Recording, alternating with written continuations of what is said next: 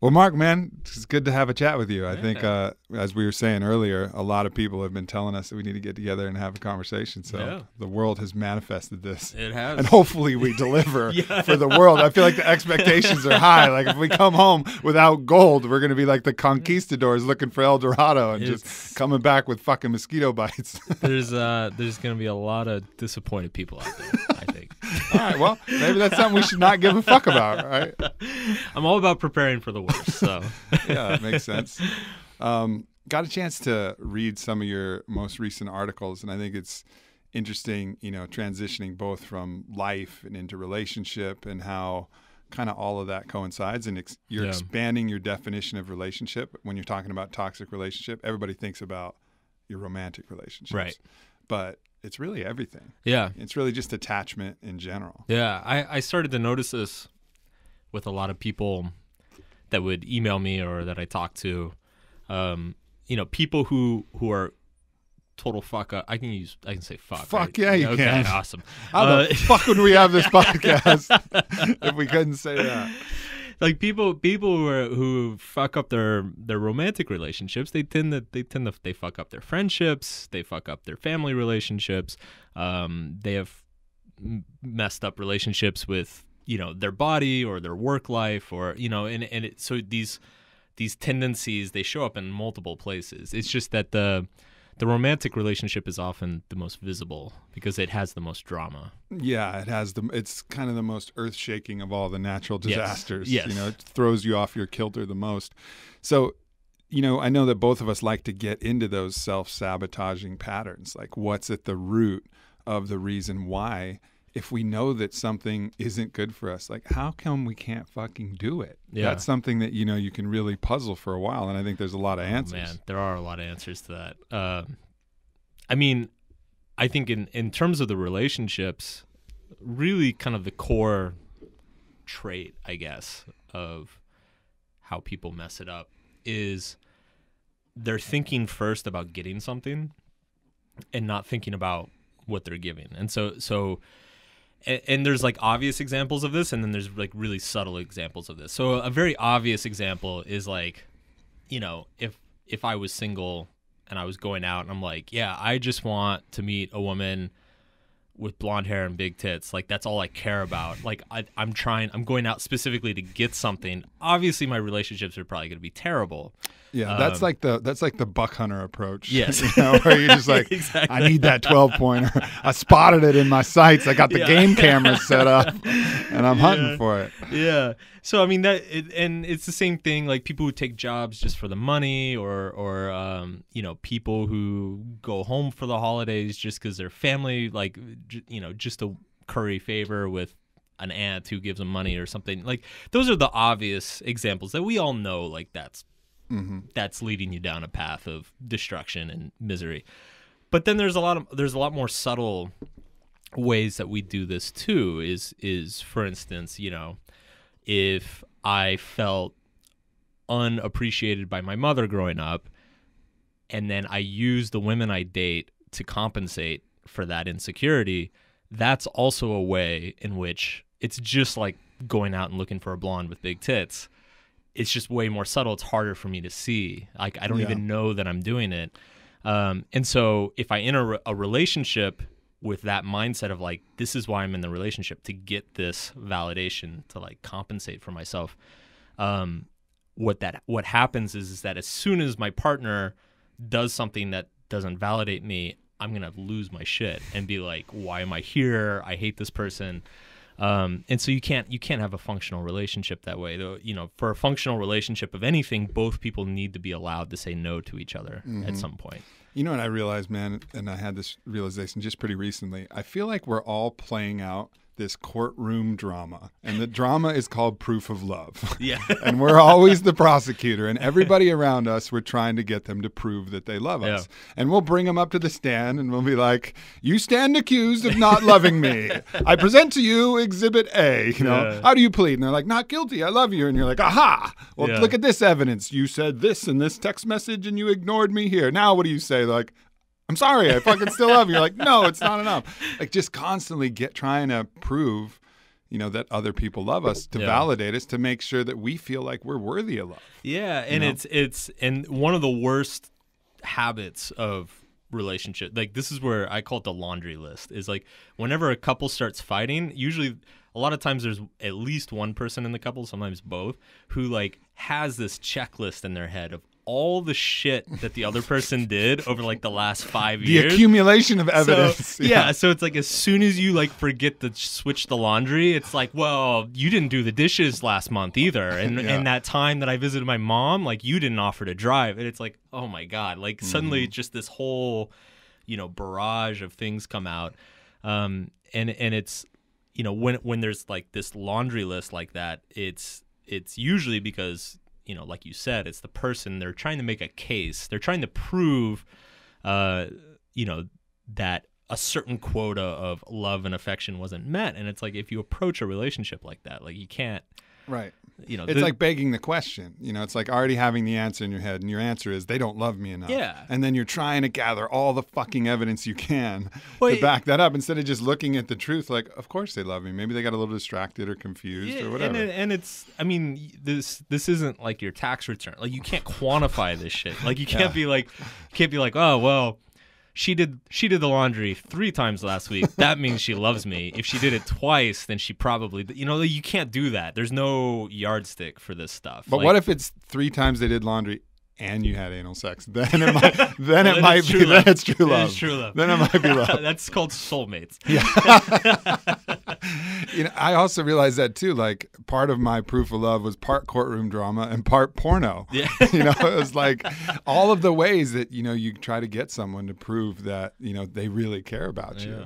It's just a funny thing. And then ultimately how much easier it is to relax when you just operate from the assumption that they do love you. Yeah. And then, be willing to look at evidence to the contrary. Yeah. But like, truly love, until it's not love, like innocent until proven guilty, like assume love until like really there's enough real like, hard evidence. Obvious. Yeah. Or the person just says it, like, just trust them. Just be like, hey. Oh, whoa. Yeah, you can do that too. You can trust That's them. fucking crazy.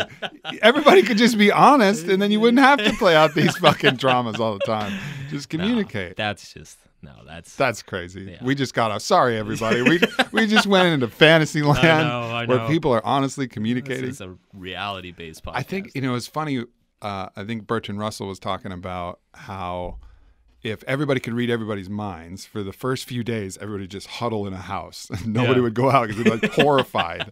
But after a few days, everybody would get used to it, and then everybody would be like fucking stoked because there'd be no secrets. We'd all realize we have fucked up thoughts and our emotions vary. And even with someone we love throughout the day, 10 times during the day, we might say, I fucking love this person so much. Like, man, I think we got to break up. Like all of these crazy thoughts and just these. We'll realize that that's just the human nature. Yeah. That you vary and cycle between these things, and you can't really stress about all that stuff. Yeah, it's funny because I think a lot of people assume that what creates intimacy is that somebody accepts like the good things about you.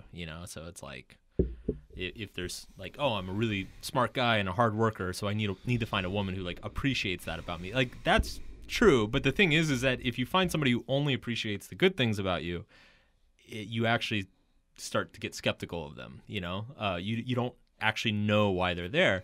So like, what creates intimacy is people who accept the shitty parts about you. Totally. Like your bad habits, your weird quirks, your insecurities. Like somebody who listens to that and is like, hey, no, you're okay. Like, I'm still here. I still care about you. Like, my feelings have not changed.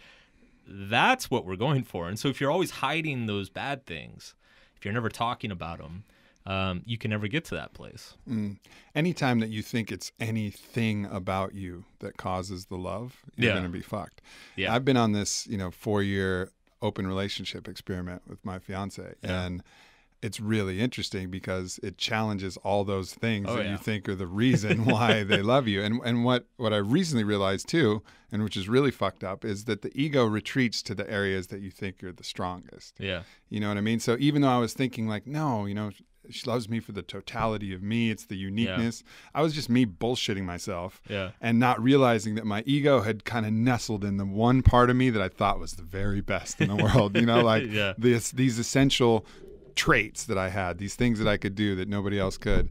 And then, you know, something happened where those got challenged, and I got trumped at my strength, and I was like, oh, fuck. And I was like super shook to the core because I didn't trust that it was the totality of me that was the part. And so, and then eventually you have to work through that. And it was a great blessing, like, oh man, I can release that. Yeah. But the ego will retreat to those little strongholds until those strongholds get busted down. And you realize, like, she loves me just for being me, for being alive, for all the good, all the bad, just because the essential quality of me. It's not any attribute I have or any skill I have or anything I can do better than someone else. It's just me. Yeah, and those strongholds, none of them stay up forever. No, they don't. No, they don't. I don't care how the good ego you is are. a shitty builder. Yeah. You know, like you can play Game of War all you want, but it's just fucking pixels, and that shit'll get obliterated. Yeah, man. Yeah. So not only in relationship, but you spend a lot of time. Obviously, your book was a fucking massive success. Yeah. Like shook the world up. Still going. Bit. Yeah. And I was, you know, read a bit of that and read the article associated to it. And I think it's, you know, a lot of it is just about not giving fucks for people who haven't read it. It's called The Subtle Art of Not Giving Fuck. It's not about not giving any fucks. It's about choosing where to give your fucks. Yes. Like that's the key part of this, right? Thank you for actually reading it. It's like, yeah. I've done probably a few hundred interviews at this point over the last 2 years around the book, and it's funny because it's like I can always immediately detect who actually read it and who didn't based on that question, because people the journalists and the podcasters, everything, who didn't read it, they say like, oh, so why shouldn't we give a fuck about anything? And I'm like, you didn't get past chapter 1. You didn't give a fuck about this podcast is what you didn't give a fuck about. Exactly. And then, because the book is essentially, it's about values. It's about what are you choosing to make important in your life, and why is that important? Should it be important? Should something else be more important? Mm-hmm. So it's actually a really, you know, the joke I always say is like, I wanted to write a book about values, but if I wrote a book about values, nobody would read it. So I like dropped F-bombs everywhere to like trick people and be like, oh, this is gonna be cool and gritty. Like, it's like, no, you get to chapter 3, you're like, oh fuck. I really have to do work here. Yeah, this is painful. Yeah, I mean, I think that's finding out what's really important, and I think it again ties back to the ego. You know, because the ego will trick you into thinking a lot of bullshit is important. Oh yeah, that thing, that car, that aspect of that car, that aspect of this watch, or this amount of wealth or money or appearance or whatever is really, really important, and it'll put that up on a priority list, and you'll be chasing that forever until finally realize, like, why the fuck am I caring so much about that? Like, what really matters at the core of it? And until you get past some of those tricks and little spells that the ego will put you onto, these little delusions, it's hard. It's hard to prioritize anything. Yeah. I feel like the ego is kind of like a political party, or like a cheesy politician. Like the ego will like think and say anything that helps the ego, and like doesn't 100%. Give a shit about you. It's just like, we don't care if you're healthy and happy. Let's talk about how awesome we are. Let's talk about, it's like a little Trump. Exactly. And it's just like, it'll contradict itself week to week. Like, you know, 1 second you're like the best skateboarder ever, the next week you're like a loser and nobody wants to hang out with you. So it's well, the problem with the ego is it only knows itself comparatively. Like, it doesn't have an essential quality of what makes it real, because it's not real. It's all just projection.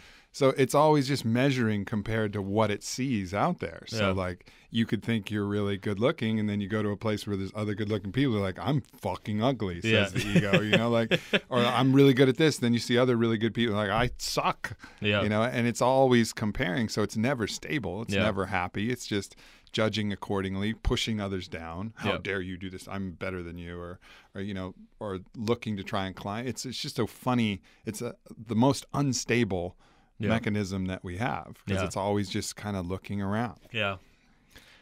And then, so if you don't get past that, then you'll be chasing a bunch of other stuff. But then how do you recommend people get to the core of what is important? Like, what is the fucking thing? If it's not the ego, what is it that really makes?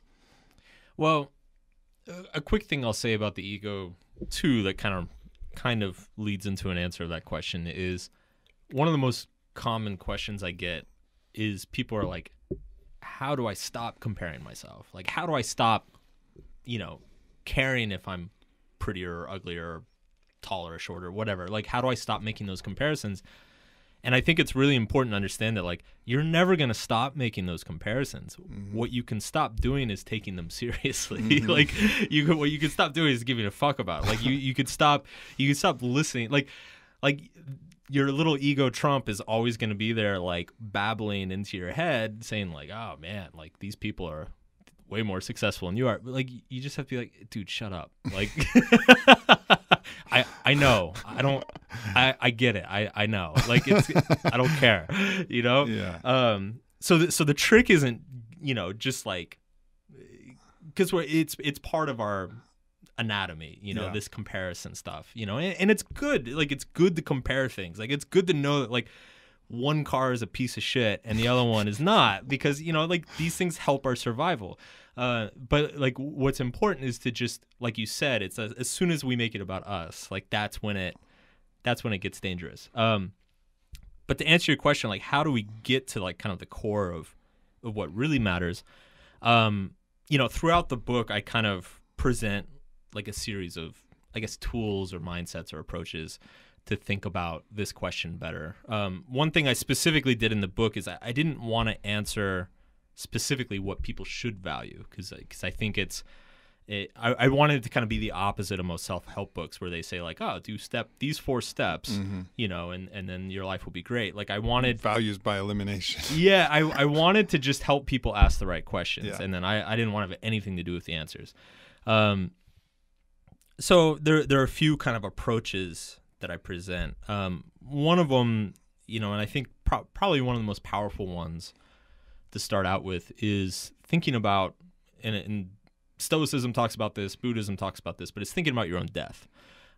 Thinking about, memento mori. Yeah, if you got cancer or something, what would you, when you walk into that party and you're like, wow, everybody's better looking at me, like, and that starts freaking you out, just take a second and be like, now, if I had cancer, how much would I care about this? It's like, you're like, wow, I wouldn't care at all. In fact, I probably wouldn't even be here at this party right now. Mm-hmm. Like, I'd probably be at home with my family or, like, mm-hmm. talking to my friends.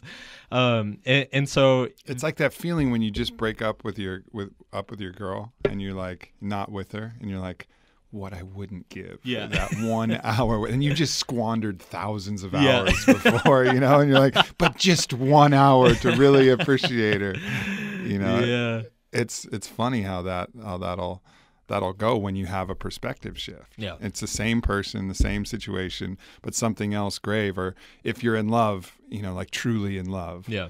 And then how that becomes so, and all the other stuff is like, oh yeah, my career and all that. Yeah, I'll get to that. It's all good, but, like, I love this person. Yeah. Like, let's fucking go for a walk in the park. Yeah. I'll hold my meetings. Yeah. I'll do whatever. I mean, I think, and that's kind of another thing I talk about in the book is getting caught up. Like, our mind is always feeding us bullshit about everything. And, like, we're pretty biased in how we approach any situation, especially emotional situations, especially relationships. And so, another chapter in the book is kind of about learning to not trust those things. I get a lot of emails, and I hate to say it, it's usually from women who talk about they'll have, like, a boyfriend who, when they're together, all he does is sit around, play video games, and ignore her and, like, ditch her for his friends. And then as soon as she breaks up with him, he's, like, calling her every single day, like, oh, I miss you, I want to have you back. Mm-hmm. And she takes him back, and he's, like, plays video games all day and, like, ditches her for his friends. And then, like, she dumps him again. And they just go through this cycle over and over. And it's funny. Like, I mean, I was there at one point, so I'm not being mean. But, like, it's funny to watch stuff like this, because it's like, all right, you got this guy who I'm sure in his head he genuinely feels like, you know, when he's single, he's like, oh God, I'd give anything to be with her again. She was the best thing that ever happened to me. And then when he's with her, he's like, gosh, she's so annoying. Like, would she shut up for a little while? Like, you know, and then she's probably playing these same stories out in her head. And it's just these like large emotional impulses and these stories that are getting weaved around them. And you can't trust those stories. Like, you have to like look beyond those stories and look at like what the behavior is actually saying. You know, it's like, all right, he says this and he says that, and I feel this and I'm feeling that, and I'm telling myself this story of like, oh, he can change, and you know, he had a really hard childhood and all this stuff, and it's like he ignores you. Change is so hard, man. It's like change is so like plain fucking and simple. hard. At the end of the day, your boyfriend's fucking ignoring you, and like, you don't have relationships. Yeah, for those people trying to change someone else, like, think how hard it is to change yourself. Yeah, man. It's so fucking hard to change yourself. Like, think you're going to change somebody else? Yeah, Good luck. Good luck with that shit. Because it's super hard. It's so true, man. And yeah, I mean, I think and it can happen. Sometimes it happens externally. Sometimes the universe will dial in like just the right lesson that you need. You know, like something that you couldn't have. Maybe it's that stroke that you have or that heart attack that finally gets you to start eating and working out. Like the universe had to dial that in because you couldn't do it. Yeah. And generally it kind of will. Like from one way or another, that momentum will hit a tipping point and then you'll get it. And that's the breakup moment, or that's the heart attack moment, or that's the near-death experience moment. But we also have the option to do that work ahead of time. Like we have the imagination, the ability to kind of put ourselves in that position. Like, put yourself in the position where you don't have much time to live. Yeah. Put yourself in a position where your relationship is going to end and this is the last day that you're going to get to spend with somebody. Yeah. You'll just enjoy the fuck out of it so much more. You know, it's like, all right, maybe you are tricking yourself. Maybe the likelihood that that's true isn't that high. But what's the result? The result is you live in the present moment and everything is full of awe and joy and magic, and the kiss lights your face up with electricity. The smile of a stranger is like the glowing sun when you've been in a dark winter. Like, everything is awesome. So yeah, go ahead. Use those techniques because it actually will be over at some point. You know, time is going to rip all this shit from us eventually.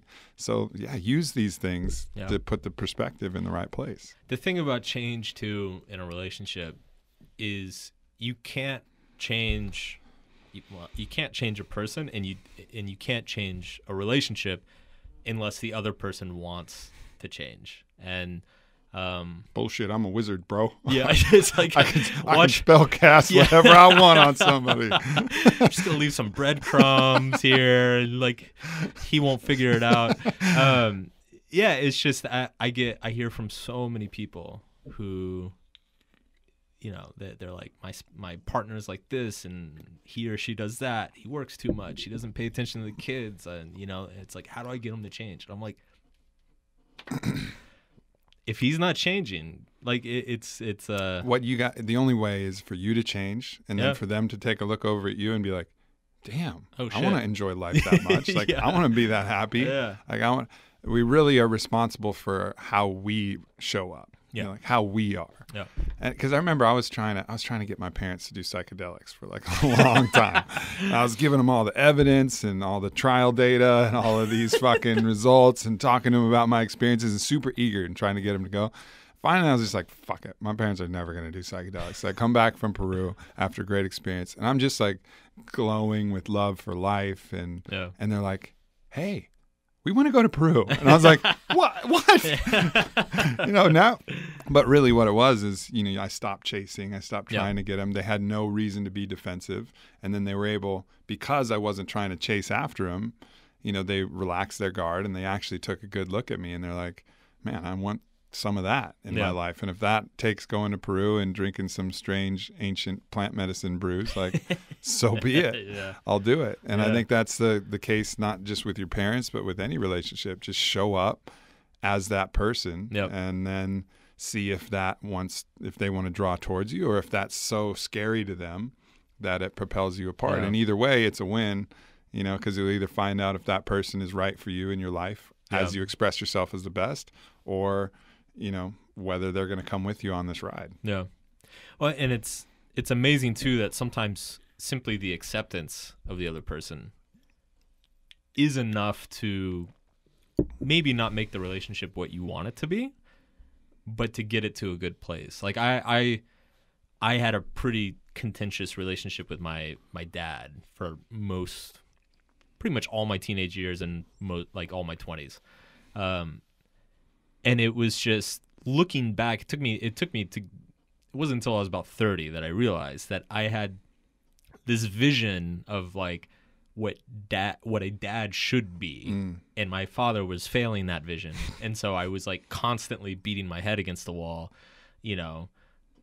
arguing with him, talking to him, judging him, like doing all these things, and it just sucked. And it finally kind of reached a breaking point where I said, you know what, fuck it. The guy's like 65. He is who he is. I don't like every part of him, but overall I love him. Yeah. And this is just how it's gonna be. And as soon as I did that, like shit got way better. Yeah. Like things got like 3 times better immediately. Yeah. And it's funny now because it's just like now when he does that stuff that used to drive me crazy, or I used to like pick a fight about it. Now he does that, I just kind of like shrug. I'm like, it's dad being dad. All right, you know, and you just move on with it because it's like, especially with family members, like you said, life's too short. And with parents and siblings and stuff, like a lot of times you don't get to see them often, so like you don't want to dwell and all that. You also don't want to reinforce those patterns. We have this like kind of antiquated reward punishment model of how we should handle love. Yeah. Like somebody does something we don't like, we retract our love. Say, fuck you, you don't get any love right now. Yeah. Which just creates more trauma, and which is just going to exacerbate that same behavior, which is them being defensive because they don't feel like they're worthy and they want you to prove that you love them. But when you reverse that, and when someone does that worst behavior, that thing that you can't stand, obviously have discretion. Don't allow somebody to trample all over you. But if it's a significant relationship and it's just that thing that, forgive them immediately and just show them love and don't give them that response. And then all of a sudden you'll see them really shift. Yeah. Like, whoa, I just did the most fucked up thing I could think about. And all I got was love and forgiveness in return. It can create this really rapid shift. Whereas if you withdraw the love and play that game again, then you're still in this proof of love kind of game that'll never end. So it's like, it's counterintuitive, but love is the thing that's going to heal that situation and heal that other person and allow them to be their best. Yeah. Yeah. It's a lot of times what you described of like, oh, they did something I didn't like, so I'm not going to show them love. I'm going to punish them to like reinforce, not, I want to reinforce that that's bad behavior. Like, that's the sort of shit you do with your dog. Like, yeah, truly. Like, you don't do that with like a spouse.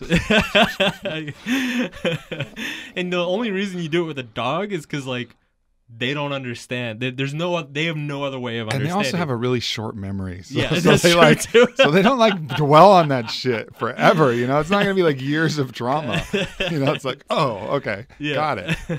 It's true. And if humans were a little bit more like that, like, and that's really, that's how we should be with everything. Like, quick reminder, like, hey, that didn't feel good, but I love you. Yeah. So like, quick thing, and then back to recover. But this long, drawn out retraction of love, that's what creates the real poison. Yeah. It's like, remind somebody, like, hey, that was not cool. That was fucked up. I really didn't appreciate that, but I love you and I forgive you. Over. Yeah. Done with. And that's the same way you should do with the dog. Like, if a dog shits on the rug, I don't know if this is proper dog training technique, but have him look at the thing and shit and smack him on the butt. Yeah. And then fucking 2 minutes later, scratch his ears. Whatever. You're over with it. You're going to get like 15 angry emails from dog trainers. I really don't know how to train a dog. Our dog is more like a cat. Like, I have no control over my dog. Aubrey, you're reinforcing oppressive stereotypes of dogs all over the world. I don't know how to dog whisper. Help me. You know what's funny? Some of the angriest emails I got about my book were, I made a joke about halfway through the book. And it's obvious, like, my book is full of facetious, ridiculous jokes. Yeah. I mean, it has fuck on the cover. I made a joke about a pit bull eating an infant, like eating a child. Uh-huh. And it's just like the most ludicrous, like stupid sentence.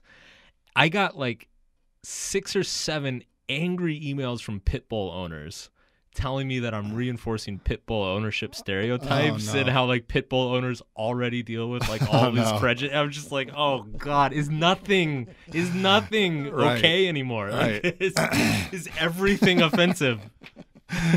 Yeah, pretty much. Yeah, pretty much. Pretty much. You know, but then the good thing is when everything becomes offensive, then nothing becomes offensive. Like that's ultimately the tipping point. That's the whole self-defeating thing about all this stuff is it's like, yeah, when you get angry about everything, you just stop caring, and then Trump gets elected, like because nobody cares anymore. It's like, oh well, yeah, he talked about grabbing pussies. Like, well, we're mad about everything anyway, so let's vote for the pussy guy. Yeah.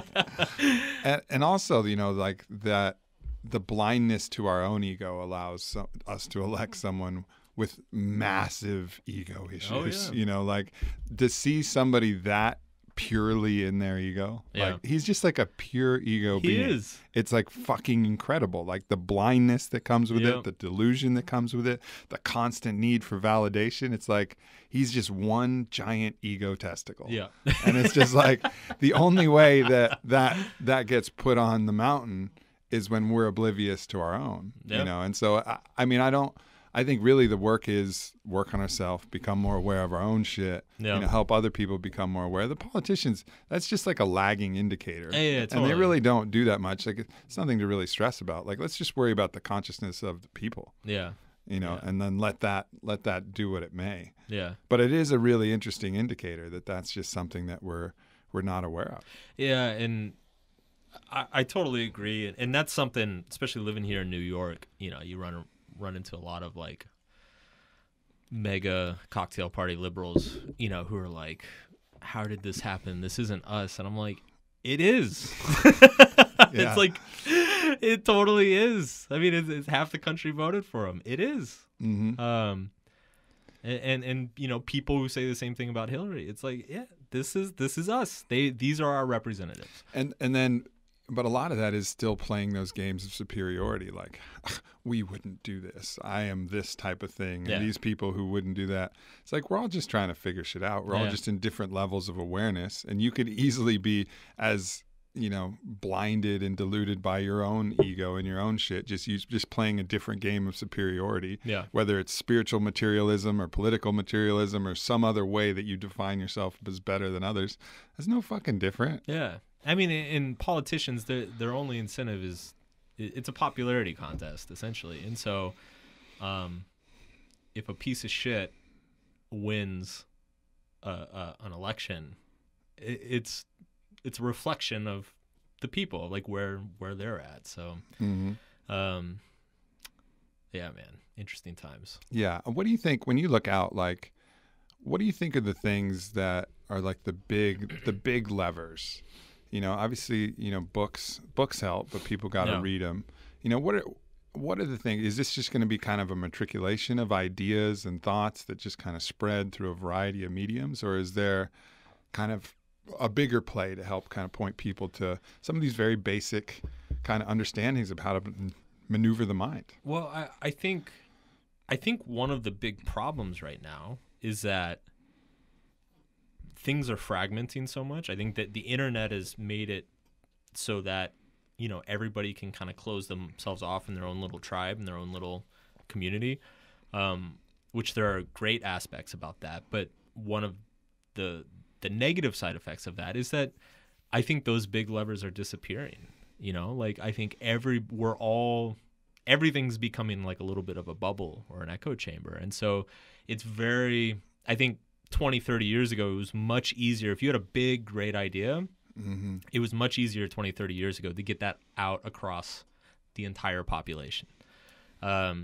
These days, I think there are kind of these like invisible barriers between beliefs, not just politics, but like beliefs, identities, communities, and stuff is traveling across it less. And so we've got this like weird paradoxical thing where we're becoming more connected, but more almost more tribal and closed off. And yeah, it's funny. Actually, I got an email. I get these emails occasionally. I got an email like 3 days ago, and it was a guy who was like, hey, my wife read your book. It was like her favorite book last year. She won't stop talking about it. She wants me to read it. But before I buy it, like, tell me who you voted for in the last election. I'm like, what? I'm like, how? You know, and it's basically what he's doing is he's like, tell me which tribe you're in. Yeah, exactly. Are you my people or are you not my people? Exactly. And I very consciously, I mean, I've let loose a little bit more on this podcast, but on my website and you know, my kind of my brand, I guess you would call it, like, I try to not put myself in a tribe too much. I try to cross those lines as much as possible. Because the lines are all fictitious. Oh, totally. They're all imaginary. They're all just imaginary anyways. Yeah. You know, even the political line, all the lines, Yeah. everything is just, it's all just people. And people are all just fucking gray. You can't put them in a box. That's one, like, real significant error of the mind. Yeah. Is to try and group things based upon a word symbol or some idea symbol. Yeah. Like, everything is just all mixed and boundaryless. Yeah. Yeah. And it's those, there's certain, for whatever reason, there's a certain class of imaginary lines that seem to be becoming much People are trying to pretend that they're real. Yes. Because if they pretend they're real, then they can shit on everybody else outside of that line. And it feels important. It feels important. Yeah. Okay. These are me. These are them. We're better than them. Yeah. But if you break all the lines, then what does the ego do? How does the ego judge whether it's better or worse? It doesn't. So it starts to freak out. So we're creating more and more lines. But ultimately, it's going farther and farther from the universal truth that we're all same, just living different lives.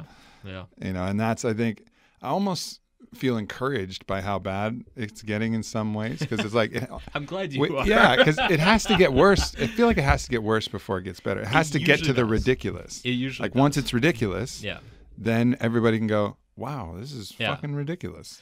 Yeah, it usually does. The only thing I hope for is that, you know, throughout history, when things get ridiculous, a lot of people end up dying. And I hope that we can manage that without ego death, not physical death. Murdering a lot of people, Yeah, hopefully we've transcended that that impulse and that ability to do that. But, you know, certainly there's examples where we haven't. But generally, I think if you look across the board, you know, things are getting better. Yeah, people are getting more aware.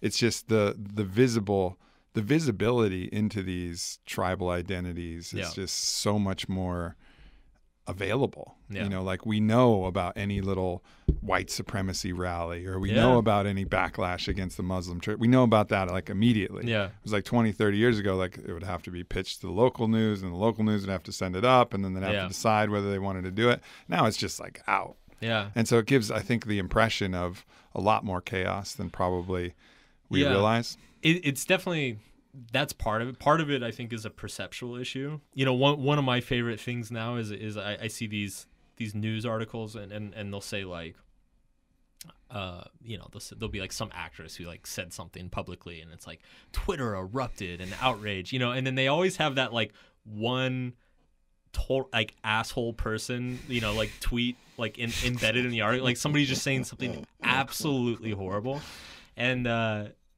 then, of course, the whole article is kind of built around this idea that there's, like, all these angry people out there. And I actually, a couple times, I actually got curious. I'm like, I wonder how many, like, angry assholes there actually are. You know, because it's like every time I post something, it's probably the same with you. Anytime anybody puts something online, there's always, like, 5 assholes who say awful stuff about you. So I actually got, especially the better a post does, because then it reaches not your fans. Yeah, exactly. It's just like stretches out into the realm of assholedom. Yeah, and so I've gotten curious with a few of these. Like, anytime I see, like, a tweet embedded in, like, a news article, I click on it, and then I kind of, like, take a few minutes and search around Twitter, see what this outrage actually is. And usually it's like 2 or 3, like, really awful people saying awful things, and then that's it. And, you know, and then a bunch of people responding to them, and, you know, the whole internet like crap happens. But But it's funny because this whole narrative gets spun as if there's this controversy, you know, and there's no controversy. There's just a couple assholes, but by talking about it as if it's controversial, you're actually giving these like really extreme people, and like there's almost none of them who actually exist. You're giving them a huge bullhorn and making their opinions seem way more influential and important than they actually are. And I think a lot of media, online media, like I think a lot of them, they just don't know they're doing this. I think there's probably some people in media who know that this happens, but they also know that this is really the only way you get like clicks and ad revenue. Well, it kind of reflects how we handle our own trolls, right? Like this goes back to what you should give a fuck about and what you should not give a fuck. You can post something great, have 45 people who are like, that was awesome, man. Yeah. And then one person go like, ew, snore, snooze, that was, you know, blah, blah, blah, say something. And he'll be like, fuck you, man. I put a lot into that. You know, or like cringe, blah. And it's interesting, you know, we'll take that one criticism and our ego will look for that evidence, you know, to get upset about, to get outraged about. You just can't give a fuck about that. Yeah. You know, you can't give a fuck about those stories, whether they're brought up, unless it's something that's really significant. What we can focus on is the micro. Yeah. You know, like we can't stop CNN or Fox or whoever from running those stories. Yeah, you got to stop the people from wanting to hear them. And stop yourself first. Yeah. You know, stop yourself first from having that disproportionate reaction to someone telling you that you suck. Yeah. It doesn't matter who it is, even if it's someone who, you know, you really love and care about, you know, like that's going to be harder, of course, but don't allow that to be something that overwhelms your day and overwhelms your emotion. Like know what you're bringing, know who you are, and give a fuck about that, not the other stuff. Sometimes I feel like we're all just going through like the growing pains or like a maturity.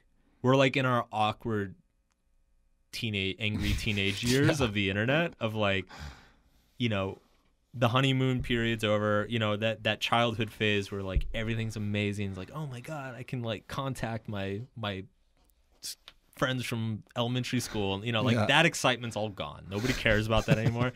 Now we're like now that we're all actually connected, we realize like how much. Maybe this comes back to the Bertrand Russell thing of like, maybe it's that being played out over a much longer scale of like, okay, now we're actually seeing what's in everybody's mind, and we're terrified and upset about it. Yeah, totally. And we just need this like 5 to 10 year period to like get over it and get through it. I hope. Yeah, and I really I agree, and I think there's a lot of people putting out bad advice, and I think one of the bad advice things is use the haters as fuel, and I fucking hate when people say that advice, because then that means that you're giving a real fuck about every time, because every time you say that, to use it as fuel, you got to take in that insult and you got to let it burn, and you got to let it make you angry and make you fired up. Like, no, like be fired up. What you want to use as fuel is the people you love, right? The things you love, what you're trying to accomplish, what your purpose is, who this is going to help, you know, how much you enjoy doing it. Not because somebody told you that you couldn't. Like, you don't want to be constantly searching outwardly for someone to shit on you so you can put shit in your shit burning oven train, you know, to keep yourself going. It's terrible advice. Yeah. And I've seen this happen with like some online personalities, like people who kind of feed off of the haters. Is what they end up doing is they just end up creating content for more haters. Yeah, because they need more shit for their shit burning oven. Yeah, they just need more controversy, because they realize that rewards them too. It's just like creating more controversy gets them more attention, and I think it just takes them to like a really dark and miserable place. It does. Yeah. I mean, it's effective in the short term, you know, like, because it alchemizes a very negative, costly emotion, and then allows you to transmute it into depression, which is very contractionary, and but at least it moves into action. So it can be helpful, and like it should be used as like a stopgap. Yeah, you know, it's like one of those last resort, you know. Yeah. all right, if we got to get moving, better to, rather than sitting in a dark room and crying and not doing anything, go out and prove them wrong. Like, but don't use that forever. Like use that as like a small crutch, and then really continue moving based on what you love and based on what you're trying to attract. Not the opposite. But people get that twisted, and if they don't know how to make that transition, then like you said, they're just going to be constantly creating more shit and more hate and more stuff for them to deal with. Yeah, man. Yeah. That sucks. No. No, it's not optimal. And it's also like, you know, in open relationship too, I'll draw another correlation to that. Like if you're feeling insecure, you know, your lover is seeing someone that, you know, really challenges some aspect. Like I remember my fiance started seeing a professional fighter. And I was like, this was really early on. And I was like, I started boxing more. And I started like, I can be a good fighter too. And I was like, what the fuck am I doing? You know, like that's dumb. Like I just need to be happy that she's experiencing this thing and that he's awesome at that. And that's great. But like you can use whatever insecurity is to fuel your own ego and say, I'm going to be better. I'm going to show her. Well, or you can say, no, we're in this so that we can both experience love as broadly and as widely as possible, and good for her. You know, and then that fuel, you know, using that love as fuel and using that to drive you into something positive is harder in some ways, but also way more rewarding, because as I'm in there hitting the heavy bag and stressing, it feels good to get the energy out, but then I just sink back into this really negative feeling of feeling like I'm not good enough. I'm not good enough. I need to be better. I need to be better. I'm not good enough. And it doesn't work. I mean, it feels good to win at games, but it feels better to not play games. To not even even join the game in the first place.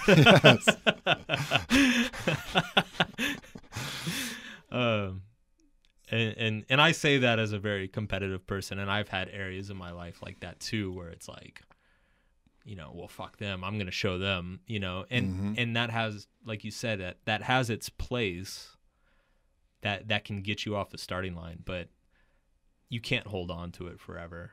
At some point you just got to be like, all right, this is just a game that I'm playing.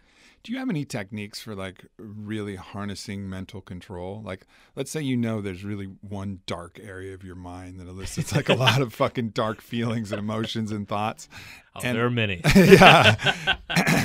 And your mind will just want to go there. It'll like want to go mining for that feeling that'll release that flood of, you know, depressive, terrible, you know, neurochemical cocktails that make you just feel like shit. But your mind will be like hunting for that. And then, you know, really trying to work with how to just like, all right, maybe we don't need to go there. Or maybe we do. I mean, do we just need to keep mining until there's nothing there? Or is there a way to just kind of steer our mind towards the more positive shit? I don't think you can steer towards the positive shit until you've explored kind of the dark territory. I haven't been able to. I was hoping maybe you had a solution, because I just fucking keep going into the darkness till there's no darkness left. Take this pill. Call me in the morning. I wish it was simple. I think the most important thing, like I don't think those dark areas ever go away. I think what happens is we learn to let them exert less influence over us. And I think the way we learn to do that is by exploring them, you know, whether that's through therapy, meditation, you know, talking to friends, loved ones, doing ayahuasca, whatever. But like getting into it, seeing what it is, because you can't really learn to kind of let go of it, or like let it stop influencing you until you know what it actually is. Like where is that darkness coming from? Like what's the insecurity or like the fear that's underlying it? And to do that, you have to get very like honest with yourself and like be willing to feel shitty for a while. And but then I think once you do that, and once you kind of feel like you have a grasp of it, you know, I'll use kind of the most prominent example from my life. Like I had a lot of baggage and shit around romantic relationships. You know, my parents, they split up, and the marriage wasn't good for a lot of my childhood, and then they were divorced, and then I lived with my mom, and there was all sorts of like crap that was going on. And so I kind of grew up spending a lot of my 20s like overcompensating, basically. Like I was partying all the time, I was chasing girls all the time, like to the point where it was like I think if you're a dude in your 20s, like you should be chasing girls or guys or whatever you want to stick your dick into, but like it's not whatever you want to stick your dick not into. Anything. Don't take them literally. Not it's anything. Just metaphor. Yeah, please, I don't want to get 20 angry emails of like here's all the things you shouldn't stick your dick into, Mark. We're just gonna have like a 20-page like disclaimer before this podcast. Anything consenting that you want to stick your dick into. There we go. I think that covers everything. Yeah. You know, I think that it's a healthy time to do that, but I think, you know, for people like me, it became very compulsive. Sure. And it took me a number of years to realize that there was, you know, because I pursued sex very compulsively, and then I was completely incapable of any sort of like deep, intimate relationship that lasted more than a couple months. And it took me a long time, to even realize that was the case, you know, because one thing when we're driven by those dark places is we think it's normal. We think everybody, we like our first line of defense with ourselves is we tell ourselves that everybody is like this. Yeah. You know, so I was going out drinking 5 nights a week and dating 4 different girls. I'm like, yeah, every guy does this. And it's like, meanwhile, I'm like, you know, unemployed, broke, living on my buddy's couch, you know. It's like, no, not everybody does this. You know, it took kind of like hitting some like a rough patch to even recognize that, like, hey, my behavior is totally not normal. In fact, it's excessive and it's compulsive.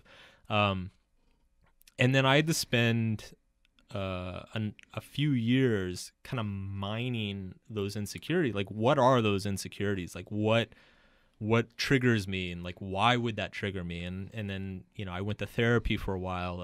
An ex-girlfriend was like very helpful, and she dealt with the brunt of my bullshit, but she helped me a lot because she was actually there to be like, hey, you're responding completely irrationally. You've got all this emotional shit going on. Like, let's talk about it. Yeah. Yeah. And eventually, after a while, I just realized like, oh, this is an insecure area I have. This is a weakness of mine. And I think, you know, the same way we all have physical strengths and physical weaknesses, like kind of different innate talent levels at different things, I think the same is true with emotionally. Some of us are really good at dealing with like anger. Yeah. Others are terrible at it. Some people are really good with intimacy. Others like have to work at it for a long time. And so I kind of just realized like, oh, this is my weak area. Like this is where I'm sensitive and susceptible, and that I have to like monitor myself and be careful. And so I don't think that part of me has ever gone away. I don't expect it. I mean, if it does, that's great, but I don't expect it to go away. The only thing I expect is for my awareness of it to continue.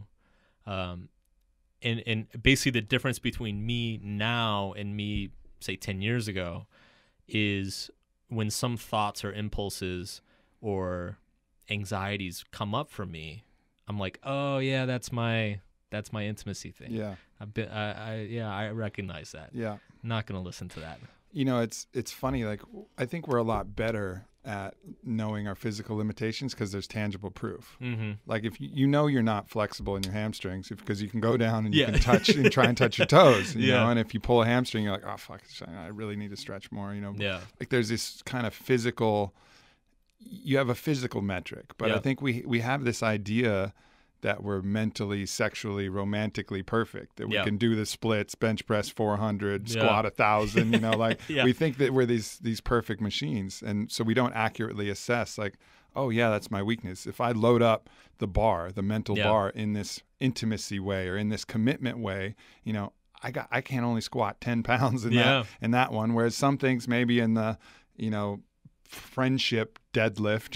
You can deadlift a house, you know, Yeah. like, but looking at it like, all right, there's some areas where I'm weak that I'll have to grow strong. I'll have to start off light and know that if it gets too loaded, I'm going to break a little bit and really just be aware and accept that. And the sooner you surrender, like the more you fight it and try to be perfect and be what you're not, the more fucked up you're going to be. The minute you're like, oh yeah, like I could really use some work in that area, and there's going to be people that are better than me in that, and you know, I'll learn from them, and you know, great. And just let it go, and then accept who you are. Yeah, as soon as you start saying like, "Oh, I don't have a dark place," that means it's controlling you. Like it's pulling the strings. That's what the dark place says. You're the puppet, and it's pulling the strings right now. And it's funny too because it's such like a simple and obvious thing, but like we don't. And it's one of those things that once you start thinking about it, you see it everywhere. You know, like we all have friends who are like, you know, a disaster in their job, but like great friends and amazing family members. And then you have other people who are like, you know, just emotionally wonky and cold, but like they're amazing at whatever they do. And some people are great at self-discipline. Some people are great at expressing themselves. You know, like it's all these things kind of come naturally to some people more than others. And it's just about like getting a sense. Like I don't know if you play video games. I used to be a big gamer nerd. Yeah, so you know, it's like you create like a World of Warcraft character. Like, you know, you create a mage, like he's gonna have awesome intellect, but like weak physical strength. Like, you know, people are like that too. Yeah, totally. And just recognizing that. Yeah. You know, I honestly think like the thing that's the most off-putting about a human is when they're pretending to be something they're not. Right. You know, it's like just gross. Like, ugh. Yeah. You know, but when you like fully accept who you are, yeah, whether it's how you look or how you act or where you're weak or where you're insecure or whatever it is, like if you just own it, you know, people will love the fuck out of you. Other people will own it too. Yeah. Other people will own it and they'll accept you completely. It's the ones that are like, you're resisting this thing, trying to put out this idea of perfection because you can't handle your ego can't handle the idea of anything less than perfection. So you project this and people are like, that shit ain't real. Yeah. You know, that is going to be the thing that repels you from what you're looking for. But just owning your shit and not wallowing in it, not ruminating in it, not trying to tell everybody about it all the time. Just like fucking own it. It's there. You know, like it'll get a little better the more awareness you have and the attention. And there's practices, like you said, from everything from meditation to yoga or ecstatic dance or ayahuasca, whatever the fuck you want to do. There's whatever works for you. You know, there'll be ways that you can subtly improve it, but just own your shit. You know, and don't try to be perfect, especially sexually. People get so fucked up with that. Like we all really try to believe that we're LeBron motherfucking James. You know, like I am LeBron James in the bedroom. Whoever I'm with, you know, we're not. Yeah. Guess what? Whoever you're listening, you're not. Yeah. You're not the fucking world's greatest lover. Well, and what's funny too is you know, I think that's a thing in particular. I think dudes get really hung up on that, especially like, and I know I was like, you know, for me it was like, all right, I gotta be like LeBron James. I gotta learn every technique. You know, I gotta have like every position down perfectly. You know, all this crap. Yeah. And it's funny, like the older I get, and like now I'm married, and you know, the more intimacy I've had, like the more I start to understand that I think sex, it's more like music. Like totally. You can be the best bluegrass player on the planet, but if she doesn't like bluegrass, like it's not gonna go well. Yeah. You know, so it's like 80% subjective and like 20% like, oh yeah, that guy's a good drummer. You know? Yeah. Well, it's like it would be like going into the venue and just, you know, not let's say you can play all kinds of music. Maybe you got fucking thrash metal in your in your game, right? Yeah. I mean, you also have some hip hop, some blues, some fucking classical, but you just go into whatever setting you're in, not looking at what the vibe is, what the setting is, what the people are actually wanting to hear, and you just fucking bust out your thrash metal in a jazz club, and they're like, "Whoa, man! Like thrash metal again? Like, I'm not in the fucking thrash metal mood." You know, or maybe they are in a thrash metal mood, and you start playing classical piano as the mosh pit is going, and they're like, "It's fucking mosh pit time, man! Why do you think I did that 8-ball?" You know,